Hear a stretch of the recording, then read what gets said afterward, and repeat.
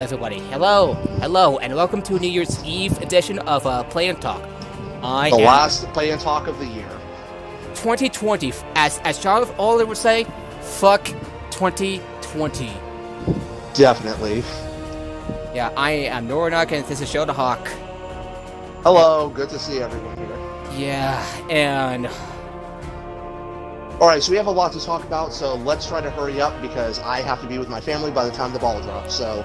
Let's just go with whatever it is, the topics that we can think of. Yeah, so, like Adobe Flash. Nord, you go first. Yeah, so to start off on a bit of a sad note, Adobe Flash will be ending.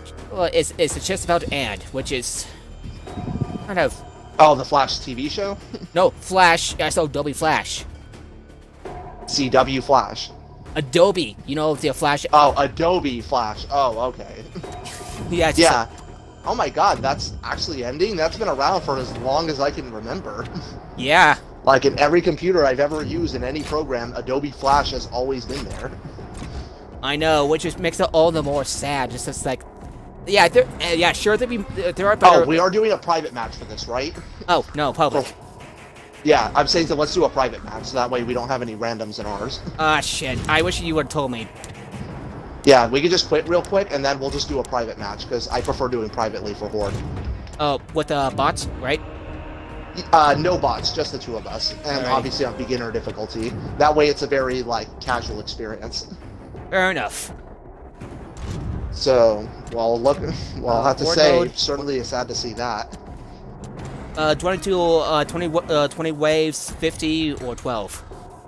Let's do, let's do Horde Frenzy, no bots, and let's start at wave 1. Okay, and... I'll be supported in case something happens to be Gabe. So yeah, I'm kind of sad to see Adobe go, even though that HTML5 and others like it are better than Flash. It's just, I'm just kind of sad. I'm just gonna miss it, you know. Of course, it's something that's always been there. It's inconceivable. I'm just gonna put it on beginner because. And so I guess now we may as well go into movie and TV stuff, because there's also plenty of that's happened. Like the Mandalorian, I kind of we're gonna do some spoilers if you've seen it. So spoilers, we'll give you 10 seconds to be able to go, and anything we say past that 10 seconds is all spoilers for both Mandalorian, Wonder Woman 84. So yeah. You've been warned. And also with some controversy surrounding it. Yeah, 10 seconds are up. So, I love how Luke appeared at the end of this final episode of the second season of the... I did too. I thought it was really great. Yeah. I actually kind of cried I kind of cried out only with his appearance because I kind of miss him. And what also surprised me is the sudden announcement of the Boba Fett. Book of Boba Fett. Yeah, the Book of Boba Fett. I guess apparently that's the so-called new chapter that Kathleen Kennedy mentioned in that investor report for that, because that is the one coming in December 2021. Although it is not replacing Mandalorian Season 3, Jon Favreau has confirmed that after they finish working on the Book of Boba Fett, Season 3 resumes after that. Yeah, so it'll just be taken over for next year. So now we can also get into the part that I also always love getting to the discussions with this, though. The people who are bitching and moaning about it. Oh my god! I just love you. I just love you. You suddenly go talk very fast, like Morden Solas. It's just like.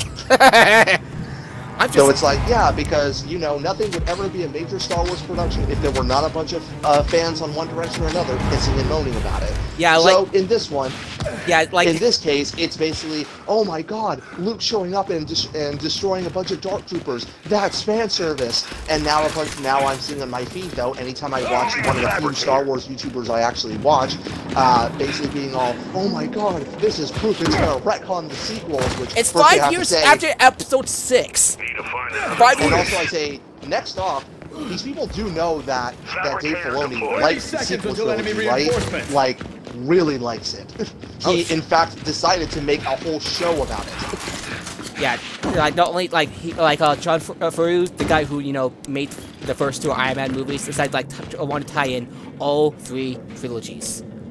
That's not so retcon. again, why would they really retcon it in the first place? Of course, I know the reason these people are saying it. If I were to say for people who are confused, what is giving the impression? Basically, again, to put spoilers for this.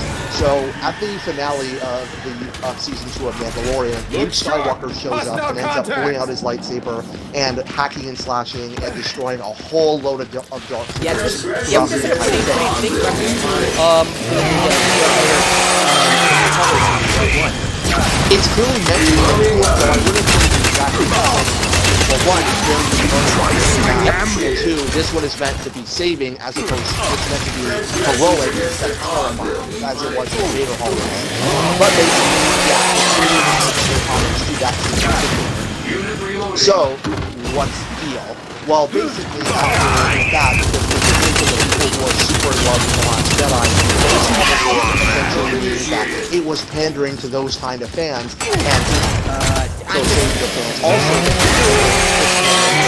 so therefore they can all that as meaning, hey, so then therefore this means so therefore this means that they have in fact secret plans to retcon everything in the sequel trilogy because of this one very because okay, first of all, as a lot of people have already made posts, this falls perfectly in line because this is more Return of the Jedi Luke, not Old Man Luke who's in The Last Jedi. Old Man Luke. Yes, I kind of like that nickname because Old Man Logan, Old Man Will. I'm like talking about comics. Yeah, I know. So I'm like, so yeah, that's the first thing with it, is that first of all, it is in fact meant to, very much symbolize what Return of the Jedi Luke is. And I agree with Star Wars Explained, one of the few YouTubers I actually do like following, that yeah, this is admittedly is a very tricky part of his character at this point. He said that in Return of the Jedi, he threw his lightsaber away. In The Last Jedi, he uses the Force without violence. So this is supposed to be how do you transition to that? And yeah, like a lot of people have said, it transitions if you also remember, Ahsoka is very hesitant around, hesitant to train Grogu, aka Baby Yoda. Not Grogu. Grogu. Honestly, that was. I am not good with the names. It's good, yeah. I was just a bit nitpicky there. But as far as like with that stuff, so yeah, that was one aspect of it because they thought that it was doing that, even though it falls perfectly in line with what Luke will be when he gets older. Yeah. Because again, this is the part where he mentions how he took on that legendary status. And also, yeah, retconning Star Wars, the entire trilogy made about $4 billion with numerous tie-ins. And also, I know a lot of these people would love to believe otherwise, but no, the sequel trilogy is not hated by the average movie-going audience. It's in fact really freaking beloved. It's at least very well liked, as well as not outright loved. As for example, for even The Last Jedi, the movie that was supposedly so controversial, and yet it was a movie that was the highest grossing Blu-ray in 2018. Oh shit! And even though it was beaten by Avengers Infinity War, it was by a very tiny margin. Too small to actually say. They don't teach that in officer school. I'm actually kind of curious. How did the other two entries in the sequel trilogy hold up? With The Force Awakens. Well, obviously, The Force Awakens did a shitload of money. Again, while the finale may be the least financially successful, from everything I've seen, the average audience went, yeah, it was a really good movie. Enemy eliminated. Yep. So I'm saying so from that, but I'm like, yeah, that's because a lot of these YouTubers are still under this impression that the average audience member doesn't like it. Again, even though it made a at least also that it made many of the franchise, and also it ended up being something that, again, was among the best-selling stuff in those later years. So yeah, it is the case. And also on top of that, as far as like, the other elephant in the room, where I'm seeing a lot of people go, "Oh my God, this is fan servicey," and there are some people who want to try to argue that it's not. But I have another argument. Okay, it is. Sorry to interrupt, but what are you playing as right now? That skin looks. I'll take those. Father Beer's Miss Martin. Oh my God, that looks awesome. I love it too. I have this as quite a lot for so therefore seeing that, which is this is my stance when it comes to fan service. Anything you do in a series that has to be or in a long series like Star Wars, anything you do when it comes to a new thing can absolutely be labeled fan service, regardless of what direction you go. Yeah. That's why, admittedly, I find it very funny people arguing with it, acting as if what they would have liked the sexual and the non-sexual. Both the sexual and the non-sexual kind of. Because see, fan service doesn't have a Merriam-Webster definition, so we don't have a strict technical definition. But at least from what I could research, the general definition of fan service refers to when a writer, author, whoever basically does something that is meant to essentially give enjoyment to the audience, something that they would want to see. Isn't that like most entertainment in general? Like really? Huh? Isn't that like most entertainment in general? Nice. Not all, but like yeah, there are plenty of animes though, like for references of fan service. It can be that sexual like, say, and sexual. But it's not exclusively that. And as I said, it can mean anything. Did two characters become friends who were initially enemies, who you wanted to see have that transition? Did two people fall in love that you wanted to go and see that? Was there a fight between two characters that you were looking forward to, etc.? This is what I mean further. I kind of use this as my classical. Let's take the season 3 finale, the series finale of Avatar: The Last Airbender, specifically with Zuko and Katara fighting Azula in the final battle. Is it season 4? I think it's season 4. No, see, it only had 4 seasons. Water, earth, and fire. Oh shit, I honestly thought it had 4, 4 elements. Understood, but yeah, it only had the 3 seasons there. So I'll take that as my example. So it's like, could that fight have been yes, but so what? If I wanted to go with the anti-fan service route, then I wouldn't have had Zuko fight first. I would have had Toph. I would have had Aang before he fights the Fire Lord. Would that have been the non-fan servicey route? Absolutely. But I tell anyone, would that have been as emotionally satisfying? Nope. And I would see people who will counter that with, well, that was done. Well, that was sensible to the story. The definition of fan service doesn't care about whether something is executed well. Its only main thing, again, is enjoyment of the audience. So in this case, yes, fans of the series were really wanting to see because she caused so much pain throughout what we clearly saw his entire life. So people were like, so we were like, okay, so we want to go and see Oh, and also... On the other hand, I also remember the part where what happened to Azula at the end. She's just like bawling and breaking down. And despite every horrible thing that she clearly knows that she lost. But I'm saying from that, what my point on that would be... shit, trying to think of what to say. So I was there. So basically, like, yeah, it was supposed to be that. So it's like, yeah, a lot of fans wanted to see that happen. Like, they did want to see Zuko do so. And also with Katara, because obviously she feels that she failed, and that she feels that she nearly got Aang killed when he got struck by that bolt of lightning by Azula. So again, if I were to go and say, as to, like, alright, so is it fan service? Sure, but would you have preferred if I used someone like Toph, or if I did King Boomy from the White Lotus, or if I did Aang himself? It's like, would that have made you feel better? No. And I'm willing to bet they would go and say, no, because of Avatar, my brother watched both series, and he's kind of not happy with the fact that Aang is kind of sticking to his morals about system, even against the main bad guy. Fire Emperor. I forgot. People seem to often mistake it with what he's doing for pacifism. He's more of a pragmatic because he sees it as he doesn't have to kill someone. Well, I find a lot of people really don't seem to know the difference between pragmatism and pacifism. I see the same thing when people say that Jedi don't kill. It's not that Jedi are not fight, but in the case of pictures, there you tell how I think Star Wars is actually a video on this, where with even someone like me, he even says that that they're members of the peace, not soldiers. And yet we see in episode 3, he's willing to kill the chancellor with no trial because he deems him too dangerous to be left alive, even though it is in complete contradiction of his morals as a Jedi. And that was what he was trying to show. That the Jedi in particular, specifically, have been able to end up losing their way as time went on.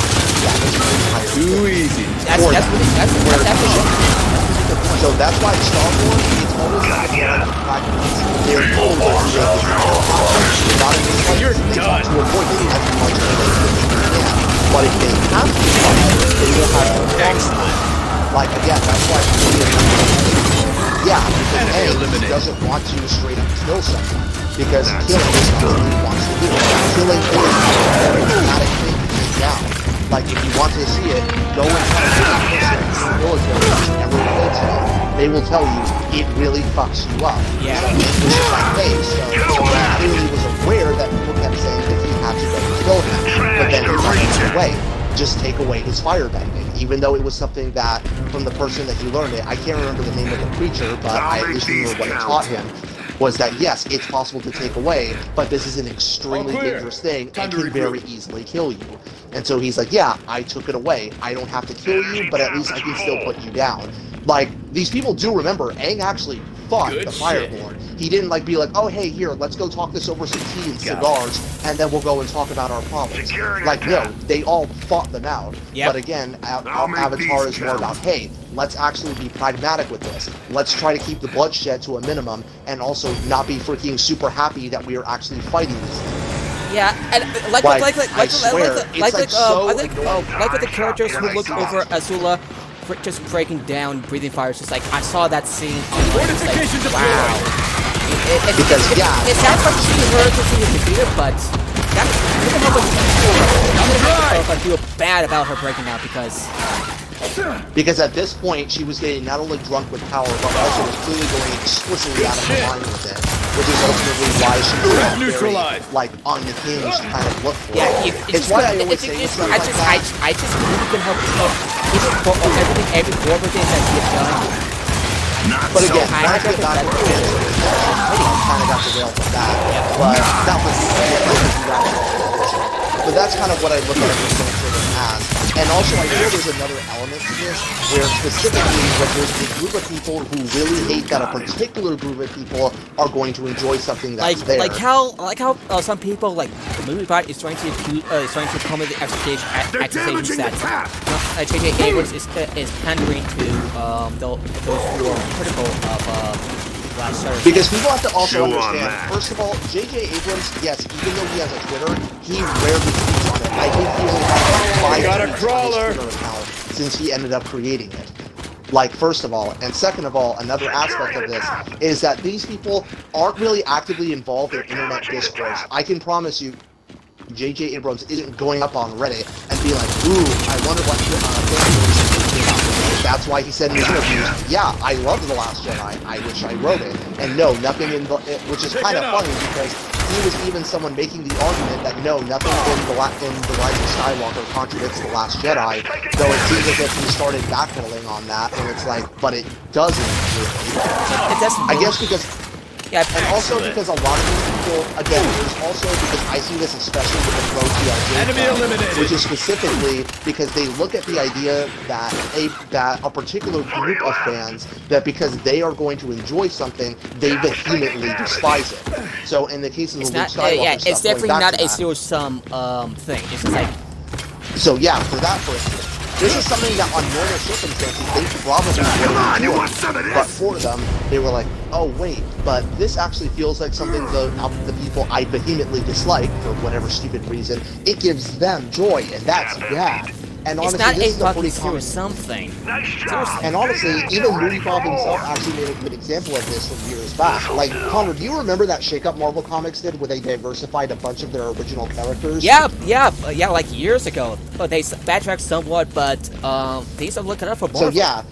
So yeah, that's why even Mooneybob brought up with that. Like, if you knew superhero comics, you would know that that was going to be very temporary, and unless someone caught fire, like Miles Morales, it was going to go back to normal. Bruce Banner would be the Hulk again, Tony Stark would be Iron Man again, Steve Rogers would be Captain America again, etc.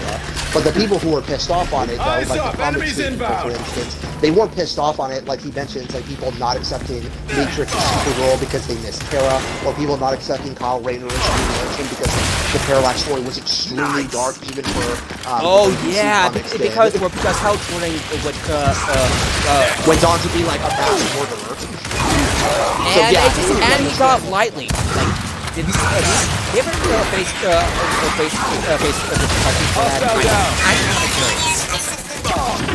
simple answer is that he essentially just ended up sacrificing his life for it and to try to stop evil was resolved because of that. And they also Jordan actually even became Spectre, but basically they retconned it by saying he was possessed by the fear of God, Fear God Parallax. Okay, that's bullshit. That's bullshit.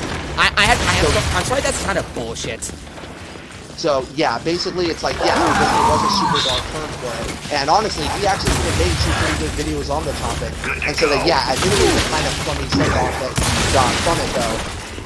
But, like, yeah, he admits it was super ballsy to try to do that. To not only turn Hal evil, but also to have him be a massive murderer. And then also having him replaced with a new young character that nobody had seen before. That, yeah, but unfortunately, people were super pissed off about it. Trust me, the Luke stuff, the whole Fortification deployed. That doesn't even hold a candle to Oh, the stuff shit. that stuff did. Like, yeah, he says that this wasn't like Dance's such a change thing normally, though. This got ugly. Like, they ended up even actually creating a dopey team that was called Hal's Emerald Attack Team. I'm sorry. What? Yeah, that was a real thing. It happened. And so they actually campaigned for 10 years trying to end up doing that until Jeff Johns ended up creating stuff for the Green Lanterns and the Lanterns in general that we know today. That basically the colors are the emotional spectrum. Okay, I like that. I like the emotional spectrum colors more because that actually kind of works. So yeah, they were doing that, and saying that yeah, these colors were also embodied by some god that represent them, like a space whale that basically resembles the Green Lanterns, and for the Yellow Lanterns, it resembled the alien was Parallax. So basically saying that yeah, he was that Hal Jordan was possessed basically, so that way that the fans would have something that would say that he was absolved of the horrendous things he did. Okay. Of all the things, that's just bullshit. That's bullshit. I'm sorry. That's just bullshit. I mean, I'm someone who's kind of like, for the effort. Yeah, kind of, but this is like, you kind of just have to go with it, basically. As far as I know I'm going with it, but I'm still going to be grumpy about it. Like, really, you're not going to follow about it, haven't faced the consequences, because that is such a waste, first of all. So yeah, like, that is something that got ugly with it. Shit. Like, but back to the fan service thing I was saying with it. But yeah, basically, that it wasn't things like that though, where people not accepting that, where people not accepting Bill White and Spider-Man was really freaking weird. Yeah, convoluted. Yeah, and convoluted. Victoria has So as you said, so it's not even from that, but rather because these people, like the comic space, really despise the idea that those dirty SJWs and those dirty feminists could have possibly liked the stuff. Again, such as like Miles Morales, Amadeus Cho, or Jane Foster's Amadeus Cho. Amadeus Cho. Where did I get that? That's the Asian Hulk, basically. Oh yeah, that guy. I kind of like him. He go by Thrawn now. So yeah, that's basically what it was from there, and that's how you see these fandom circles, where when they think that if someone is getting something, getting something that they don't like, yes, it is in fact extremely petty, but that's why another reason why I fell out of the pro-GLJ crowd, because I just find that these people are now operating on they don't know what it is they want, they only just know what they don't want, and it's essentially they just don't want some Graylos. If I now that I mention it, it's like that too. And so basically it ends up going into that circle where, again, being mostly focused on denying the people they dislike that kind of experience. It reminds me of what Zack Snyder did with where he was focusing his Superman not really on things that he actually is, but more so focusing on stuff that the Superman is not. So the Superman that we see is not from the comics, and he's definitely not Christopher Reeve. The Andrew Garfield Spider-Man movies had the same problem, mainly focusing on Andrew Garfield not being the Spider-Man from the comics and not being Tobey Maguire. And then you saw that when you focus solely on what you don't want, you end up getting very questionable results. Yeah, although I like Andrew Garfield being a sarcastic ass, but I like to point out that he is too much of an ass, because in the second Amazing Spider-Man movie, he acted a little bit way too selfish, or more than necessary. You know what I mean? Nice. I get it. I mean, I didn't really watch the second one. I just basically watched large parts of the first one, and yeah, it had that feeling a bit where basically it was entirely focusing on what it didn't want to be rather than what it actually did. Like most of the actually, speaking of, if I remember right, there's a report, there are like news reports that say that one was like one was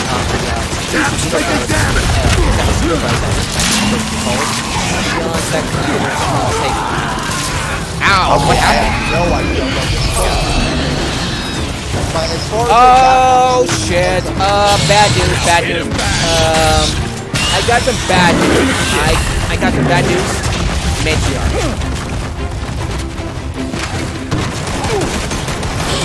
Can you hear me? Yeah, I can. It's a, yeah, Matriarch, just a heads up.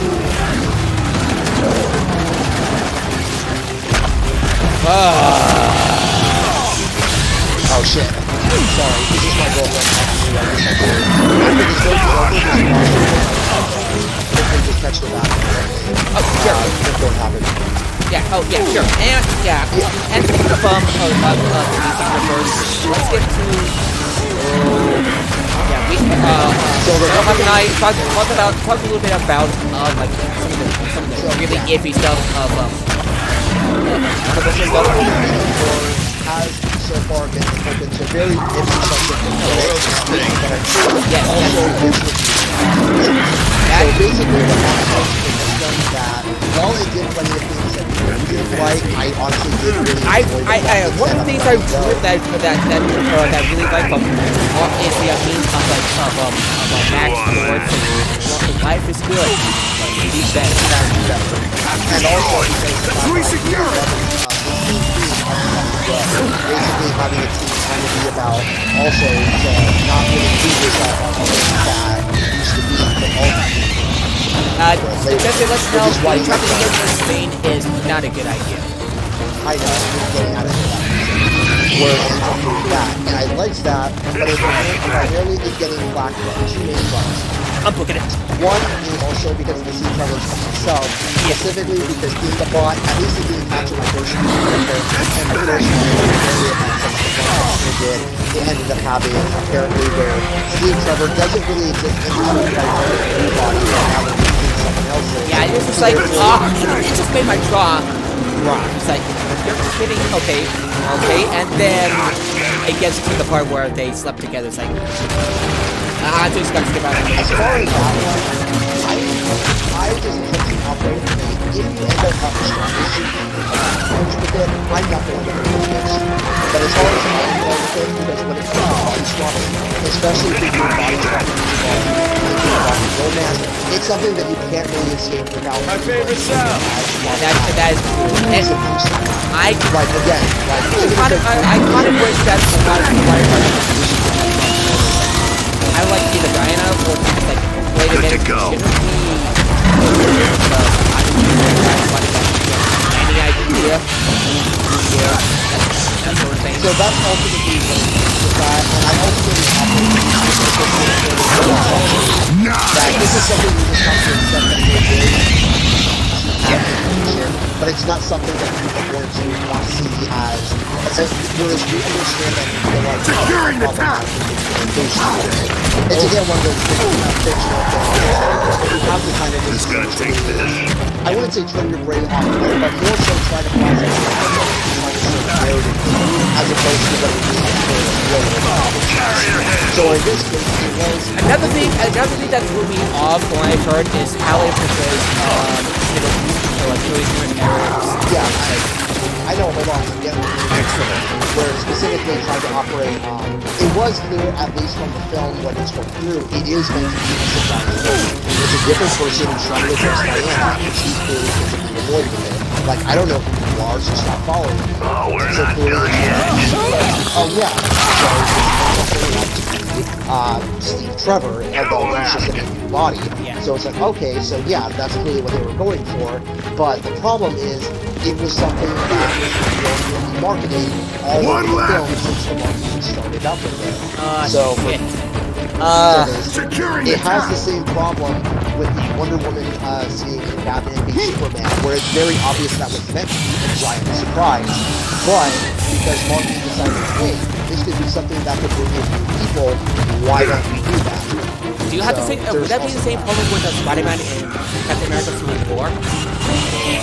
I guess, yeah. Honestly. the same thing with that, where basically Spider-Man's introduction was supposed to be, oh, hey, it's there, but I'm also not sure if it's entirely applicable, considering that we do see Peter Parker, and he's confirmed to be Spider-Man before the Matrix, and he's intentionally recruited for that. So I'm not really sure I can say that's exactly the same. That's a fair point. Anyway, those are the other aspect, honestly, this is the aspect that I honestly have much more trouble with, is mainly the stuff involving Egypt and the release of the film, which is definitely just very, honestly, like, this is the aspect where usually I find a lot of criticism as either be overblown, or at least, if not outright stupid. This is a must-see of it that's honestly 100% justified everything that was shown.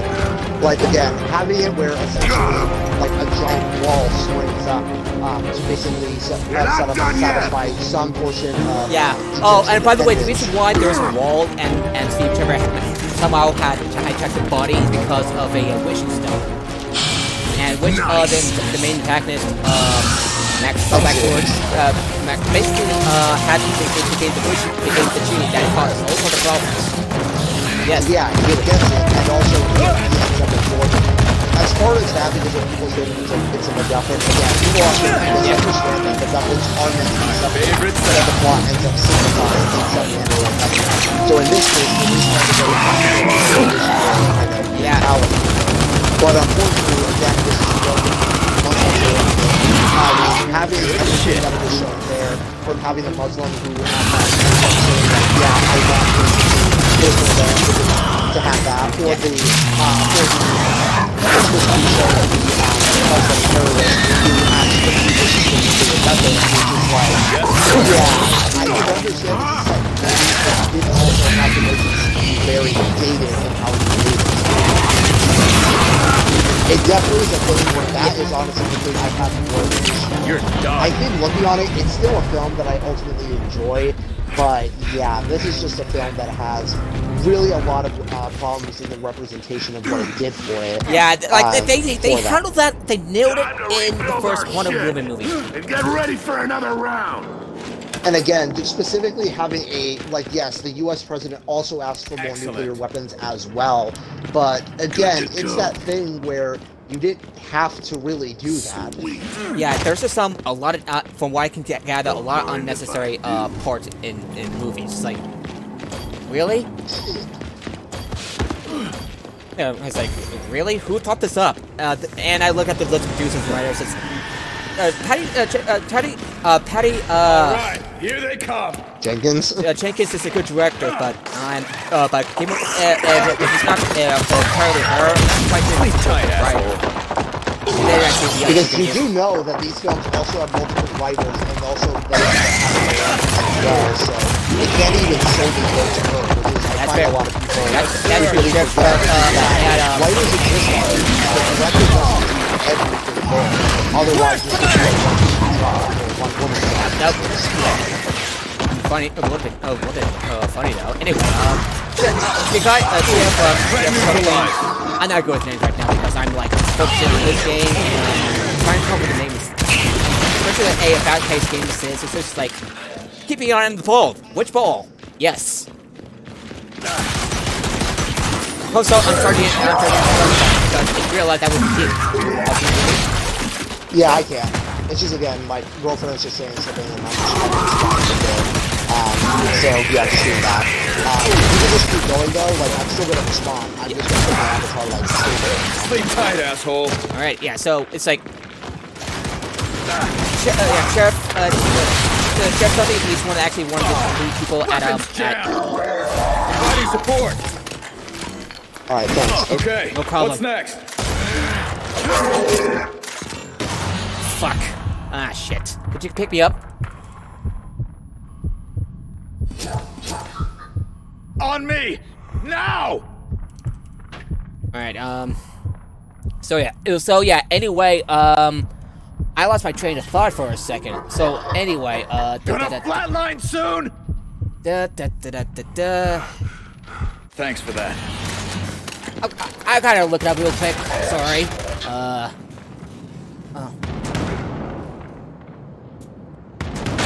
Oh, you got! What was it? Sheriff Geoff Johns. There we go. Geoff Johns.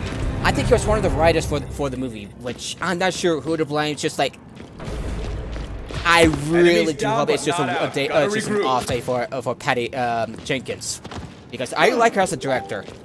And ooh, I got a notification. Oh, shit! Fortification deployed.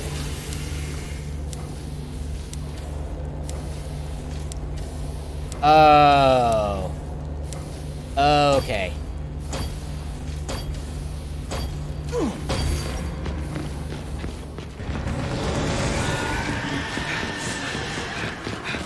Sorry about that. Hey, what the hell happened? Xbox app problems, I guess.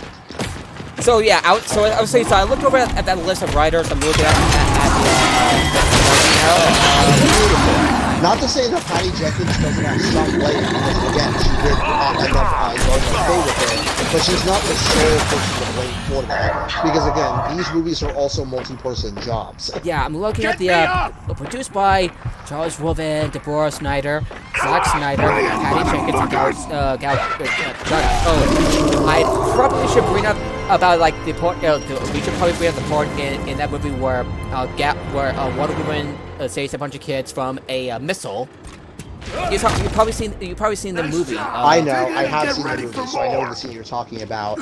And yeah, that has come in conflict because she actually supported the bombings that Israel had done. I believe was in Palestine in 2014. Yeah, Gaza's in 2014. It was like really So weird therefore- reference. Really weird. That's a really weird thing to reference, by the way. Really weird reference. Like, I get what they were doing because it is a classical superhero thing to do. Basically, there's something that's going to kill a bunch of people, whether that's a missile, a piece of rubble, or whatever it is, and they swoop in and just save them from it. It's very much that, but it's just rather that because it specifically ended up having real world complications where so therefore her personal politics very much got into that. And obviously, because that was it's just like really particular thing to reference to movie. Just really, it's just like. All right, I'll leave you be for a second. Oh shit! Yeah, so okay, got to patch you up. Hey, nice shot right there. So that's nice shot I did right there. So okay.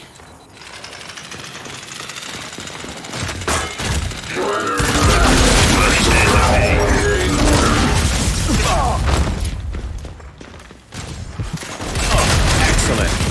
Shit.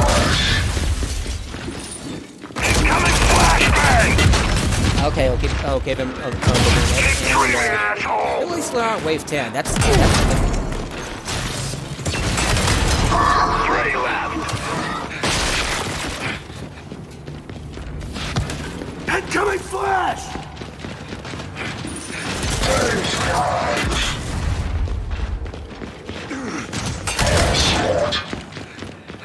Got him.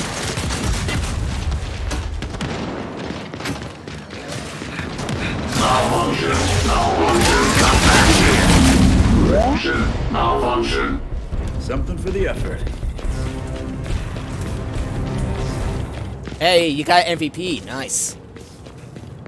And suddenly we there's like something silent for Get building, like, people. stuff.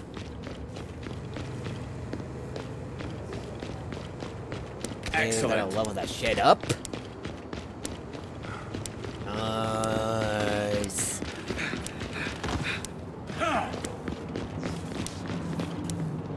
Oh, there we go. Securing the tap. Got hostiles on our perimeter. Ah shit. Gotta keep moving. Gotta move. Ooh. Oh. Yeah, there we go. Ow. Ow. Oh, Okay. sorry about that. I was talking, but I forgot that I had my mic muted because my grandmother watches the door. But I think, yeah, as far as like all the Muslim stuff, I just think that it's just something that really needs a lot more You need someone to take a look and say, hey, this is probably thinking, no way. Again, I just think that You're done. And ultimately, it does end up hampering Jeff Downing with that third film. If you're going to approach these very sensitive topics, if you're going make sure you have people very it's one throwback that nobody ever needs. Got him. And that's the joke, right? But yeah, like retro buttons. That kind of retro. We want the retro like from, Stranger Things. By the way, I recommend my brother recommends Stranger Things. So yeah, try to have something like that. And yeah, it just has that kind of dated feeling with it. So that's what I would say. No, it does not mean that I wish to pull whatever projects he has, because again, I love other directors, even kind of directors I love having movies I found abysmal. Yeah, I just hope this is just an off day for Patty Jenkins. I really do hope it's just an off day. Because I'm pretty sure it is, because she's done more work that I like be a than rough ones I one. haven't, so therefore I can't really act like this is going to be something there, because again, like, I love Steven Spielberg, but he's also made films that I don't have any care for, such as like his remake of War of the Worlds or Ready Player One, or James Cameron. I love his stuff, but I don't really consider Avatar to be his best work. It's honestly, for me, really fucking speaking boring. of Avatar, I'm so surprised that it made a lot of money for such a property, like a very original property. Upgraded. You have to admit that is astonishing for such a movie that is. Multiple It is hostiles astonishing, spotted. no question. It's launching! Yeah. I'll have to give a prompt to that. Knowing that it's like 5 minutes later.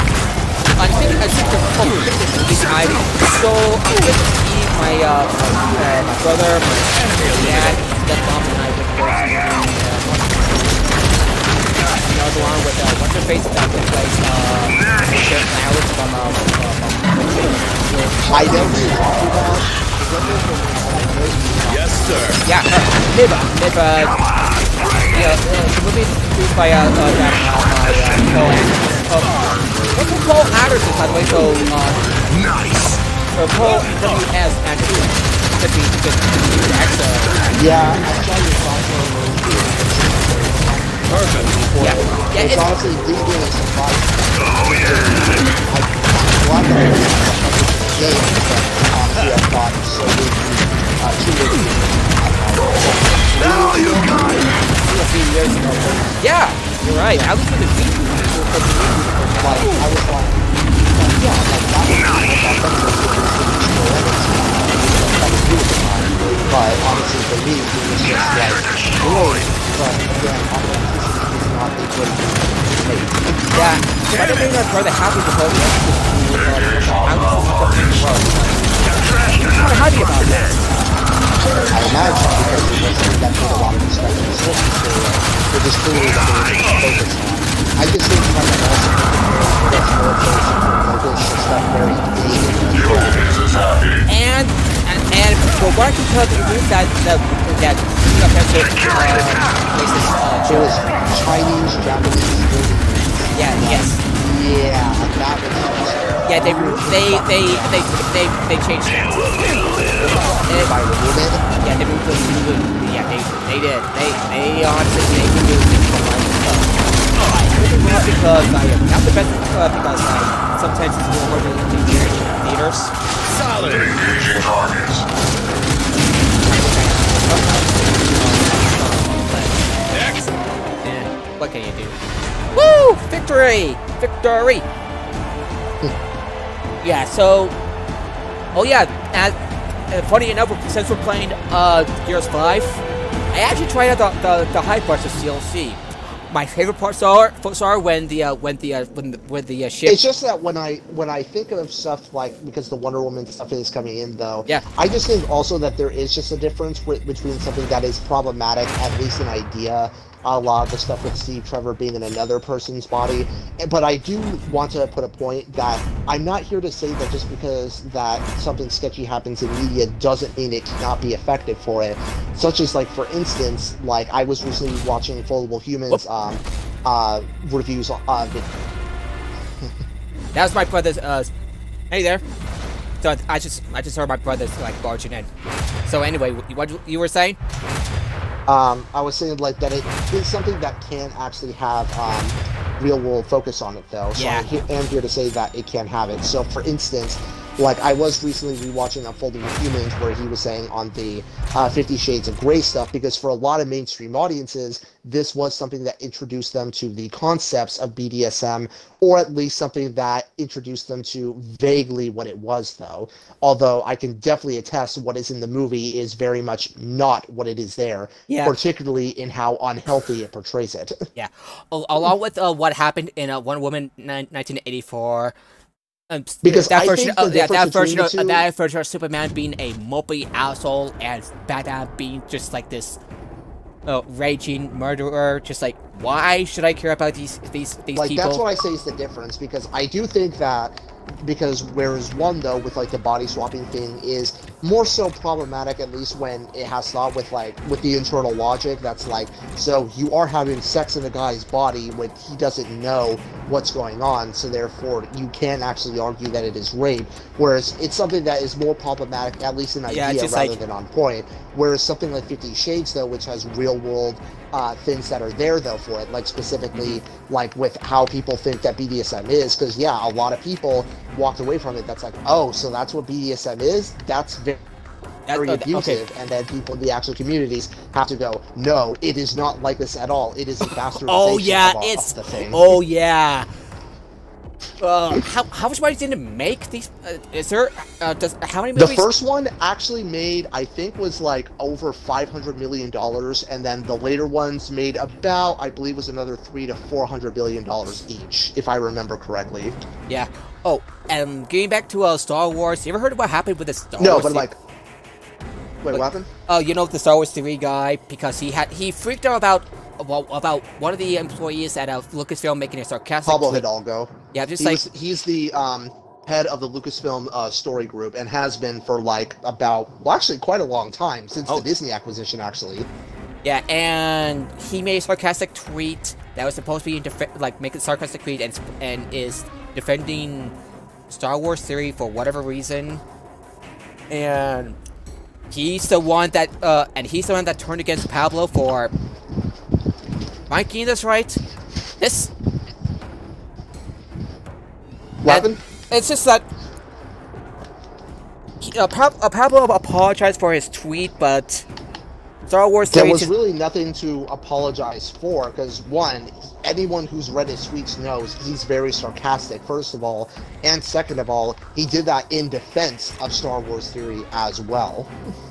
It's a misunderstanding.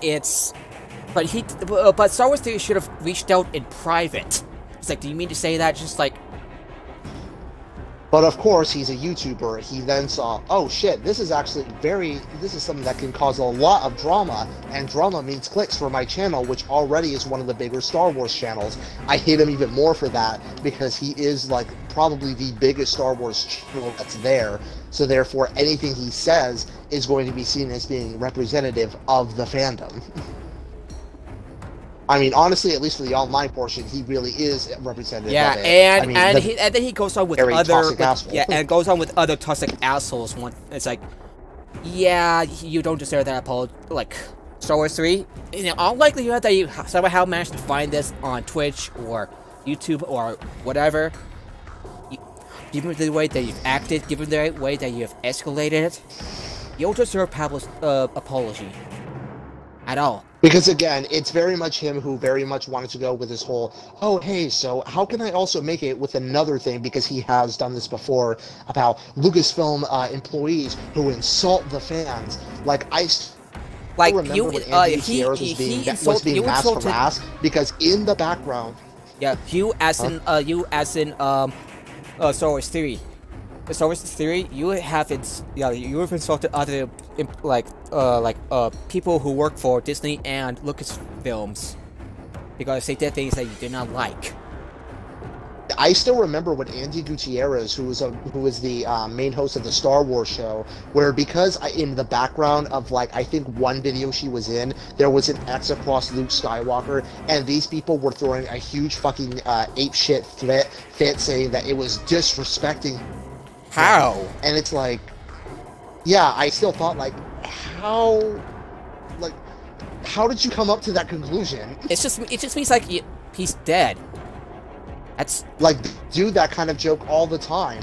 Like, they even did that after Maul's death in Rebels. Spoiler, I guess, for that, where they even have a segment where Pablo Hidalgo is like over his grave, and he's like, he was 1 day from retirement.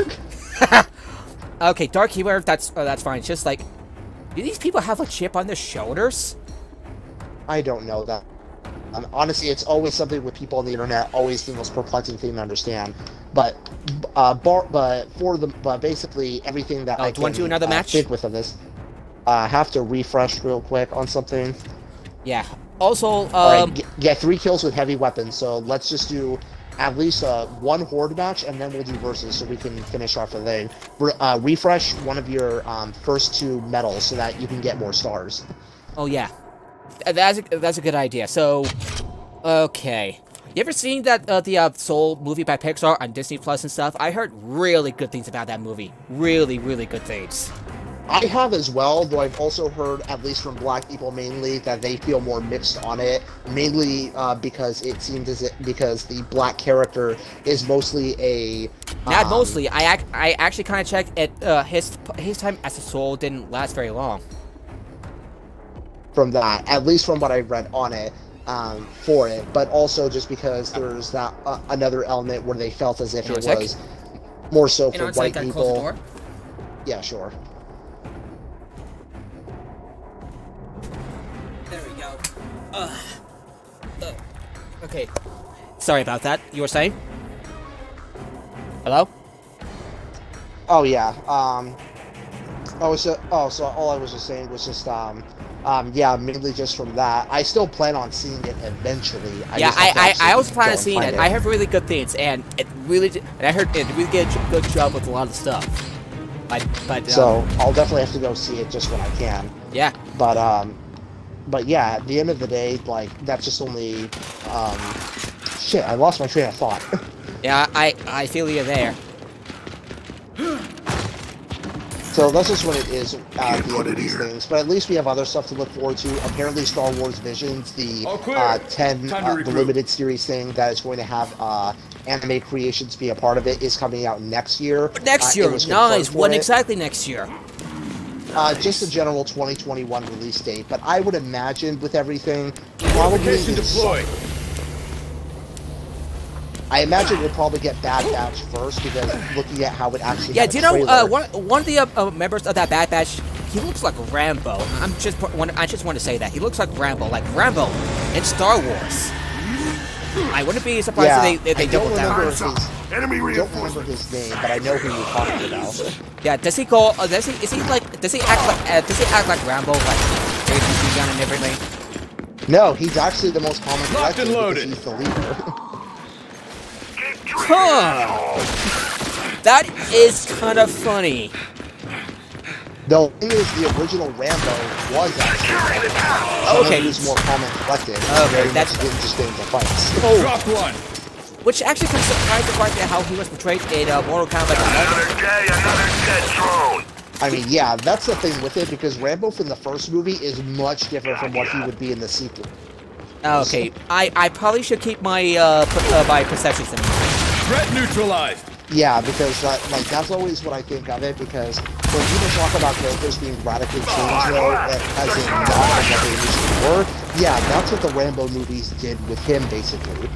Huh. Like, that's why in the first movie, like, he's a guy who it's very grounded, and he has a very hard time dealing with even a bunch of police officers, but then the next movie, he's pretty much taking on the Soviet Union and winning. Yeah, the Soviet Union and stuff. The Vietnam. Like, the fourth Rambo movie, and then Mexican cartels in the fifth. So, yeah, basically going with that. Alright, let's do multiplayer so that way we can... Did you finish your new medal? No, not yet. I gotta check. I'm gonna need 8 more assault rifle kills. And... Alright. Fuck, 5 kills with grenades. Well, gotta stick some grenades in, and some assholes. I'll take it. Right. Yeah, you know that's gonna be taken the wrong way, right? Sweet. Probably, yeah. Yeah, just gonna stick some grenade in this up in this asshole. So, fuck. Now I forgot what I was about to say. Is it because of my joke? I'm pretty sure it is. Eyes up. Yeah, enemies inbound. But yeah, that's just what my jokes. I don't know if my jokes were so bad or so funny that they derail thoughts. That's impressive. Yeah. Clean kill. Yeah, that's just what I focus on with this. But yeah, especially because in my YouTube feed, whenever I watch a Star Wars explaining video, one of the few YouTubers who actually isn't total garbage and actually makes really good content, at least I feel so from it. But yeah, seeing the recommended videos on the retconning the sequel stuff. The retcons always are something that, as I always say with how people handle them, I always say it ultimately comes down to age, specifically the age of two things: the age of the retcon itself and how old the person actually was when the retcon was. So, for instance, why are people able to accept something like Darth Vader being Luke Skywalker's father, but not Rey being something like Rey Palpatine's granddaughter? And the answer to that is also that isn't most of the people are learning about it. You're in your 20s, maybe your 30s, and you're a Star Wars fan, and stay down. Pretty much, it means that you've been Darth Vader being Luke's father has been a fact of the series for as long as you've been watching Star Wars. So as far as you were concerned, that was much a matter of fact to it as Thomas and Martha Wayne being Batman's parents was. And it's the same logic with Leia Skywalker.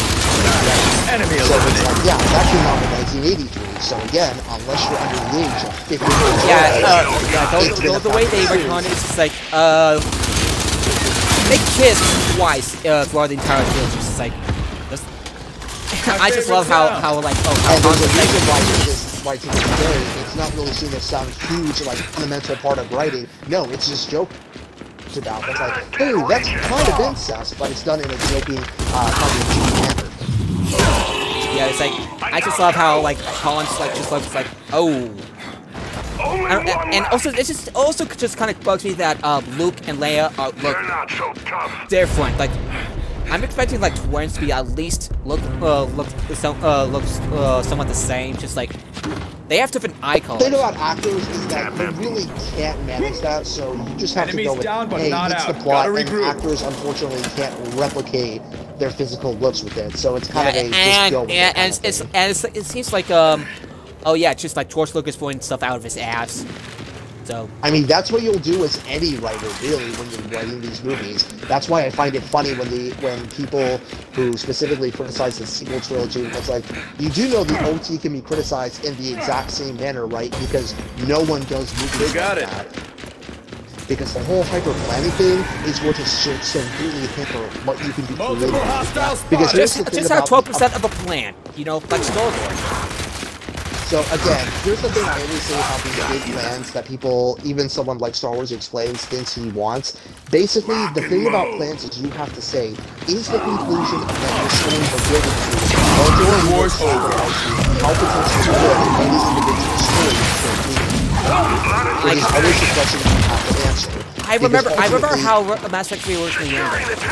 Oh, it was so yeah, basically for that, that's ultimately what it boils down to.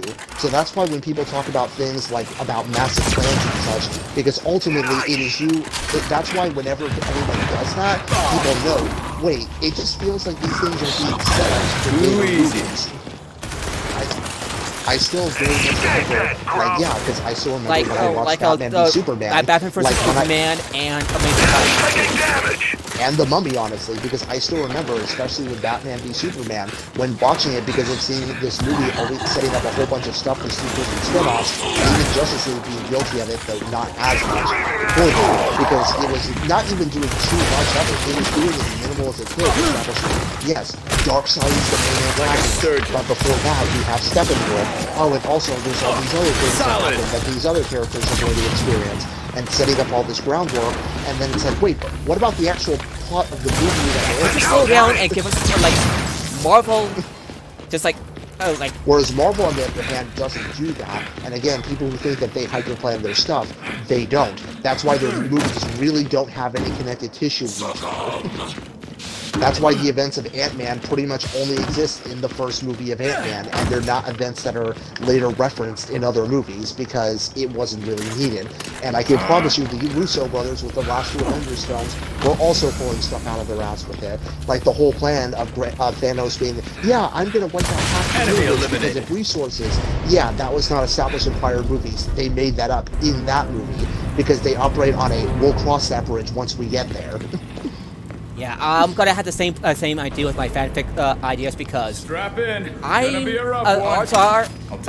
may change my mind as my ideas I have. It's like, wait a minute. Because again, that's what you ultimately have to do as a writer. Because yeah, when Stan Lee and Jack Kirby and all those other comic book legends, when they were writing these stories, they weren't setting out to do a super hyper planned out universe. They were just making comic books, doing whatever ideas that they could do, and then putting them into comics before. I still recommend you check out my stories, Shadowhawk.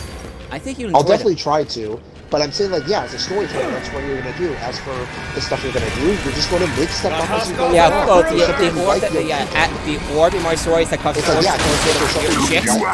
I did not plan this. If something in a story, you'll keep it. Yeah, the weird ass orb that appeared in my fix. Impressive. Yeah, I did not 100% plan this at all. It's like change your mind and then bam. Like that's what it is. You start with it. If there's something you like, if there's something you don't like, you change it or you throw it out, or you just let the other stuff. Or yeah, I remember reading about it. It's like, well, you've got comic books that never make sense, such as how the Passage of Time was. Like, the original 8 to 10 years old, as the original born in 1968, or even Spider-Man, in college now, but wasn't he like in high school, like in the last year's comics? Don't think about it. I think he honestly had the best. And stay down. Which is like, when did these things happen? Now. When did Thanos first show? First went into that a few years ago. Just don't think about it. I like movie Bob's point of that, but let's be honest, he's an ass. He's a little ass. I get it. I would say that.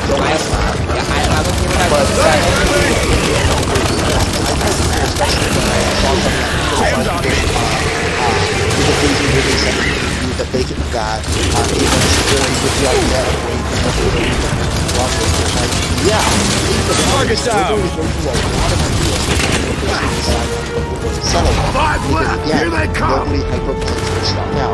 Plans are best used more as a guideline for what you're going to, rather than a straitjacket, where it ultimately is something that you cannot contradict. No, honestly, Kenobi always rolls off the tongue quite nicely. You know, I have to say, it's kind of funny. I've heard of ideas, or I've heard ideas.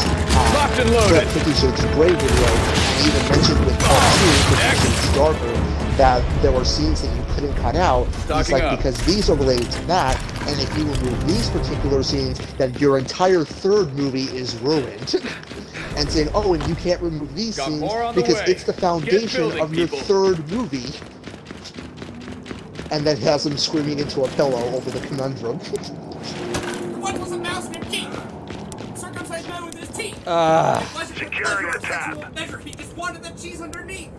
That's my brother again, if you heard that. Well, what is he referencing?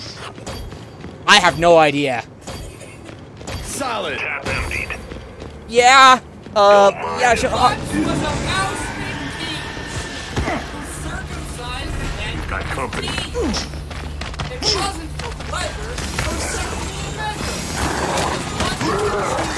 Oh yeah. Okay, that actually is pretty funny. Okay. So yeah, that's always what I try to mention with. Anyway, yeah, back to yeah. Okay, give me a second. He's laughing.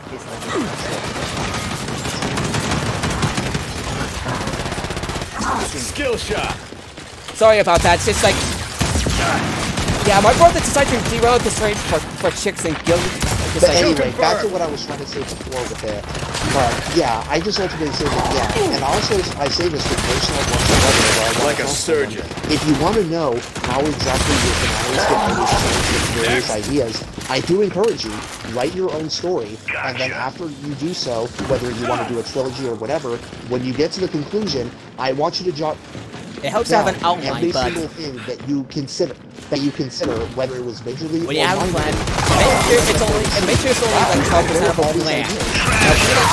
Have 12% of a plan. So yeah, you try to do something like that. Have a general idea for what it is, and you want to make sure that you don't feel like everything has to be constrained for this conclusion you're building up to, because again, that's what DC movies do, and when you go to that route, every movie you wait for the conclusion just feels like it's setting up for the later movies. Like again, this is also how Marvel, because they don't have to focus on how they connect things, or they just come with like very like passe kind of not passe, but like sort of just very general answers, like, so wait, so all the wizards and the dwarves were in New York, so where were they during the first Avengers? Oh, they were there. They were just in the background. Yeah, it's like, oh, yeah, and the ancient ones just like doing all these alien stuff and like, just like, yeah, it's like, yeah, they're just in the background, you can see them.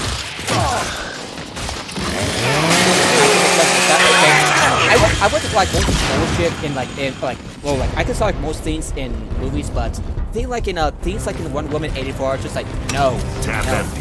I still like some of the things that are there, especially the whole theme of letting go, which I think is always something that people should do, like especially when Wonder Woman is very much not wanting to renounce her wish because she feels that she's never gonna love again. That Steve Trevor is basically the only man. Like Buttercup from The Princess Bride.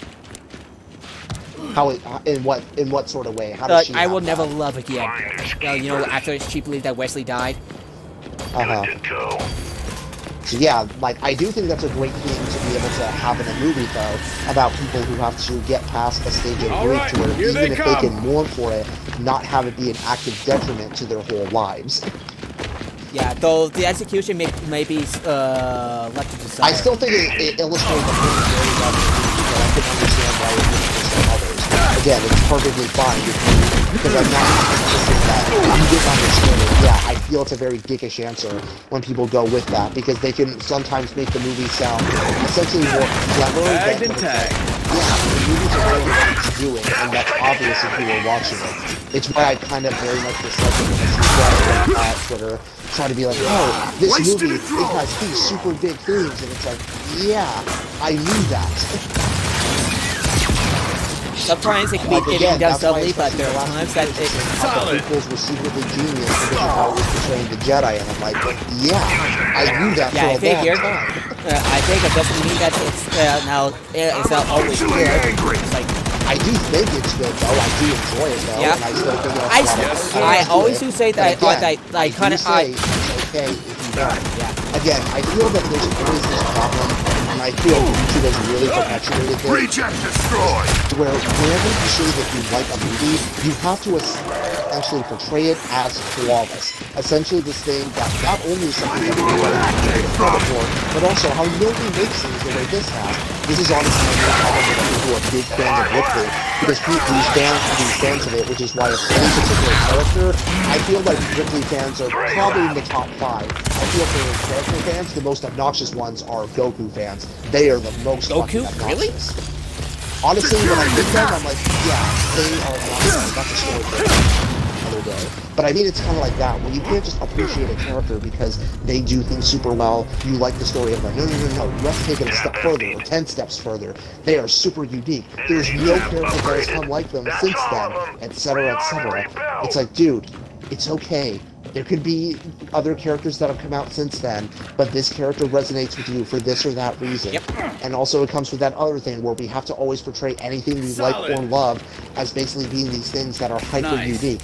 And especially, they don't have flaws. I love Fallout New Vegas. I have so many flaws I could point out to it. It's still a great freaking game. Yeah, it is. It is. Like for example, there's not much to attach yourself to, like... Legion? Not only that, but with the second half of the game for Hoover Dam, it's like, why should I personally get involved with Hoover Dam? I mean, mainly because it's a place that controls the characters. Yeah, but personal uses it. Hey, we want you to join us for Hoover Dam for reasons. So no, it makes sense because they need all the manpower they can get because it is something that requires a lot of resources to hold, and also because the Legion is clearly to take it over. Yeah, but so I said for like more. Yeah, it's a game that's long, yet somehow, New Vegas feels rushed because it actually kind of was in its development. Also because of other things, just how the Legion feels very underdeveloped, because they end up feeling like they're supposed to be bigger than that, and also because where the other factions have a lot of nuance, the Legion doesn't have it. Yeah, in hindsight, it's probably better for the Legion not to have the nuance. Not to have the what? Not to have that kind of nuance, because I'm looking at the alt-right here. It's like Legion is. I said it before. It's like the Legion is like the alt-right's wet dream. Like, I get that, but again, when it comes to nuance, though, sure, you can have some groups who are trying to have that debate, but it would have been better if for the Legion there was actually a reason to side with them at all, because even whether from a gameplay or moral perspective, there's nothing they offer that the other factions can't not only offer, but give better offers for. Let's take morality. That's out of the way. They're slaveholders. They're rapists. Every other sin you can imagine. Also, okay, so what about a gameplay perspective? Maybe they offer a lot of enticing gear and perks. Yeah, like Cyberpunk, and you lose out some powerful companions in, like Boone and Cass. Heck, you can't even keep Arcade, right? The only campaigns you can keep are Lily, Raoul, and the non-hero companions. Securing the top! Oh shit, alright. Like, that's the thing with them. And Veronica, but no, Veronica, she's someone yeah, because I talked about games where regardless of how bad it is a guarantee that you will, what I mean is a guarantee that no matter where you are in the world, so even with companions will go. I actually talked to the humanoid one, because I don't know the non-humanoids, because providing support! More or less what's next? Because they have concepts on these things. So for the humanoid ones, you really have to support the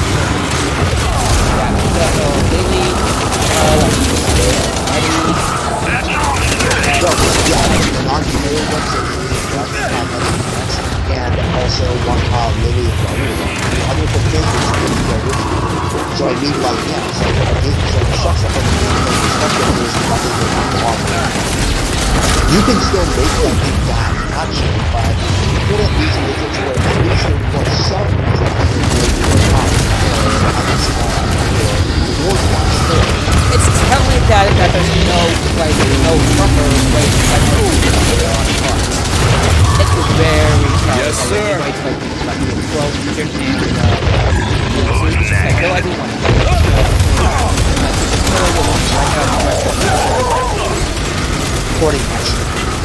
It is very telling. Or even how the reputation system where it allows you to basically be friends with everyone and play cards with them. Yeah. Because, like, yeah, if I'm siding with James Wall, the Great Khans shouldn't be having such a good idea with me. Maybe they shouldn't be outright hostile, but I should be leading to a lot of your wars over. So, yeah, you know, this is very personalized person. Oh, I see you're siding with these criminals that we're actively trying to get rid of. That doesn't seem too well. Only 2 left! It's like, well, yeah, it's just like another thing. I can understand it actually is something where it's like, yeah, sure, like, we're someone who's more ambivalent, like you said, but it does feel like they were made the reputation system way too safe. yeah, compare that to the Outer Worlds. Compared to the Outer Have our Worlds, hands full in 30. where if I remember right, there's actually some like siding with certain people actively will siding with one group does actively do so of siding with another regardless. Hey, Lucas, I didn't expect you. Fortification hey there. upgraded. Oh, hey, we got a sonic guest. Hey there. We're streaming, by the way. I guess he saw us playing Gears and he just wanted to join. Yeah, well, yeah, sorry. So, hi there. Hi. We're streaming. Kind of awkward. I'm sorry. All right, here they come. Alright, I'm trying to find repair tool. There we go. Requisition. Repair tool. Ow, ow. Yeah, my mic was working. I was gonna be like, what's up, sitting in the Lambo? Yeah, we're streaming, but are you okay with that? I mean, yeah. I mean, I won't. It would be really funny if I was having to use the repair tool on one of those ball robot things. That's not what they're called. Flashbang. Ready to step things up. Yeah, we're doing something talk. Welcome to playing talk. Hey, so what's your stream? Is it like a ball? It's How did you ever really? I know, but it's mostly safety work. It's mostly safety work, so you can burn stuff. No big I'm just saying, can I say first? Yes, you can. Profanity. Okay, good. You're done. Because I don't know if I can go there without saying like something loud. Yeah, that's fine. That is perfectly fine. Alright, bet. Yeah, we're talking about stuff like a Wonder Woman. Because I honestly was Securing the town. shortly after my talking points. Yeah, but we just said it like we were talking about Mandalorian, Wonder Woman, 1984. Mostly that. And oh yeah, we forgot to talk about the Cyberpunk. I count 2. 2077 Fallout because damn, there's a lawsuit involved. I'm not kidding. Class action lawsuit. If I remember right. I'm not exactly what kind of lawsuit that is, but damn, it's bad. And I've seen like clips of the countless clips of all the myriad glitches and stuff, especially from like highlight reel, which has separated itself from Kotaku for some reason. And I could not stop laughing and asking myself, how did they fuck this up so bad? Oh right, it's CDPR and crunching. It's just it's just like, I'm sorry, it's just like, wow. I never heard anyone this bad. Like next to Anthem has its problems. You know, Bioware and Anthem, they had its problems. Fallout 76 and Bethesda, that had problems, but they fixed. But with Fallout 76, they fixed that, and Anthem is on its way. So yeah, wow. Know what I mean, guys? I mean, yeah, but Cyberpunk is not good. Yeah, that's fair. That's fair. Just like I'm just not don't have much faith in CDPR. Know what I mean? I've been there only like the Witcher series and everything else been pretty good. Yeah, they had to implement like product until the Witcher maybe serves me right. Oh, tracker, that's what they call it, tracker. So Cyberpunk, y'all talking about this whole CDPR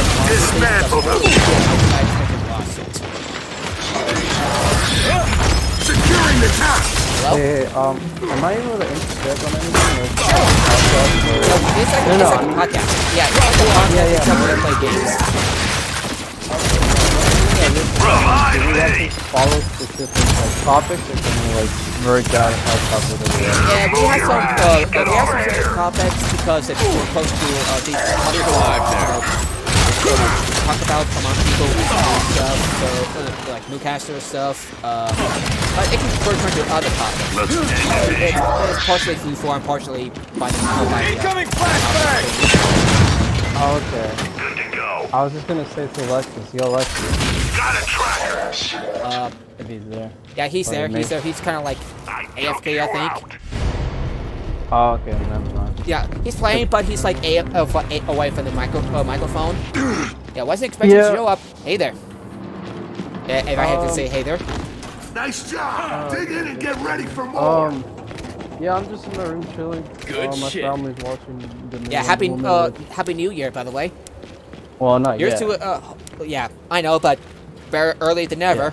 And oh my God, what a rough year. Fuck 2020, it's like John Oliver said. And you thought 2016 was bad. Yeah. I mean, at least in 2016 I graduated from high school. Nice. 2020 though, it's like... Eyes up! Enemies Well, inbound! actually, 2020 I did graduate from Valencia, though I still have UCF, but like... Still kind of... And in 2020, I got flashed. Anyway, so in 2020, like, earlier this year, after my first D&D session stream, I was so proud. Okay. Yeah, I was really happy about that because, you know, it's just so quite a bit of a complicated in this day and age. That means I can be recognized as well, and... Oh, these people are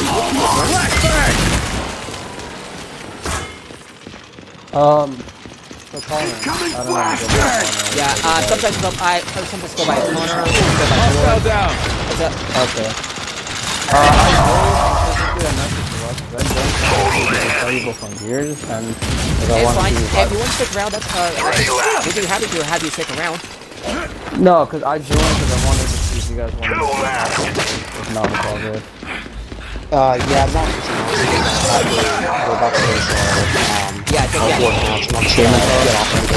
Playing talk, yeah. Oh yeah.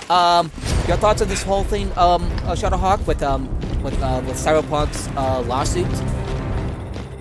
I have honestly nothing to really say on it because as far as I'm concerned, it's probably going to end up having no effect. It's probably just going to be something people are going to be like, oh wow, so like investors tried to sue something over it, but it went nowhere because again, try arguing in court. That's like, yeah, we thought that this wasn't going to make us as much money, but no. Or we thought this product isn't stable. It's like. Because it ultimately comes down to they're trying to sue for what they were trying to argue is lost income, despite even the pre-orders being better than any other game that I've certainly ever been aware of. And it's still selling like dumb fuck well. Yeah. Like the pre-orders themselves already made the game break even. It's day one sales and certainly week one sales, it'll already have exceeded expectations. Oh, shit. Something made me drop. Do you want me to rest myself, or are you coming? I'll be coming over. Yeah. Oh, landing zone, right? Or do you go by? Do you want to go by? Oh, shit! It's done. Hey, I'm glad to do something really stupid. Take this! Yep, that was stupid. I did something really stupid. I tried to plant a grenade on one of the bosses, and I paid for it. Want to return to the lobby, or restart from current wave? Yeah, let's just return to the lobby. I think I'll just call it a night here. Yeah, it was really fun, and thank you for joining at the tail end of this landing zone. You guys, whew! What a year, and I hope. And I'm thirsty from all. Yeah, I'm thirsty from all of this.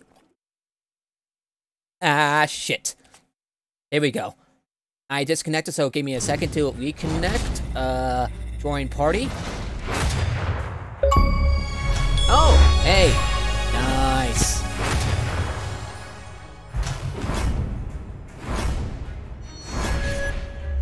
Wasn't expecting that. So, okay, so give me a second. So, yeah. Gotta message him. Disconnected again from the party chat. Because...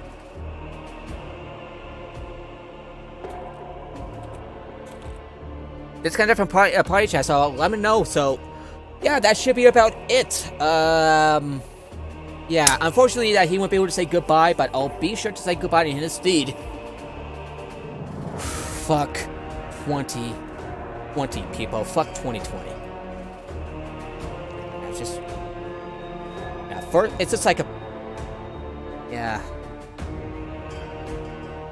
And with that, I'm gonna, like, be sure to see if I can host someone. I'll drop a host in a raid. And call this one... a night. Give me a second, I gotta... hang on, I got an idea.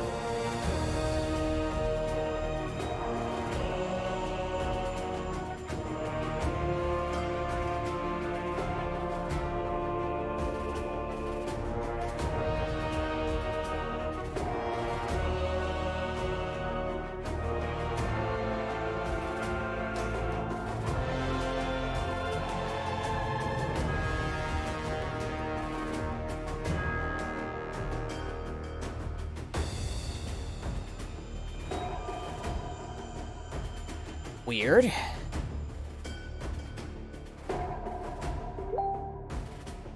His mic isn't working for some, isn't playing audio for some reason, so... we'll be ending stream. We'll be ending stream. Yeah, I sent a message, so... Yeah, that should be about it. Oh, there we go.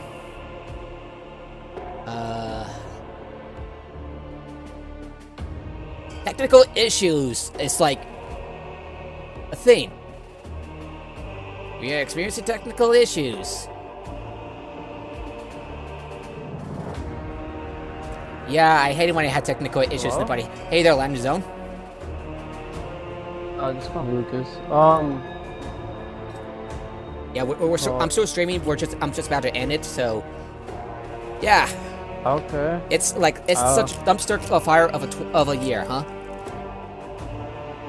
Yeah, it was a pretty shit year. Not gonna lie. Like, it's a shit year for everybody. Everybody. Funny enough, I always have it where it's like, I technically always have a girl with me each year. For the most part, the relationship partners. I had a girl this year. She wasn't a relationship partner. She was the girl I was hooking up with. Yep. And it ended in a, well, I don't want to say in a fire, but it ended pretty badly. I'm sorry to hear that. I'm sorry to hear that. No. It's not like a I'm sad about it. It's more as in like, wow, okay, I guess bye then. Huh. Yeah. So, be sure. So I'll let him know that I'm going to be ending the stream. So I'm going to invite him to the party real quick. Just be. Oh, I invited him too. I think he's not going to join. I think he left. Yeah. So. So yeah. So do you want to go for play and talk next time? I mean, if I'm on, sure, but yeah, I'll let you know. I'll let you know when the next time shows up. Okay. Okay, for the most part, with the new year, I'm trying to. Okay. So he says, okay, it was great talking to you. See you in 2021, and I will say the same thing to the rest of you. See you in 2021, right? Yeah. Just see y'all in 2021. And here's to hoping for a year of hope and recovery. Yeah, Trump's gone. No kidding. So anyway, I wish you all a happy new year, and for something of hope and recovery. Oh yeah. We see you in 2021. See y'all. See ya.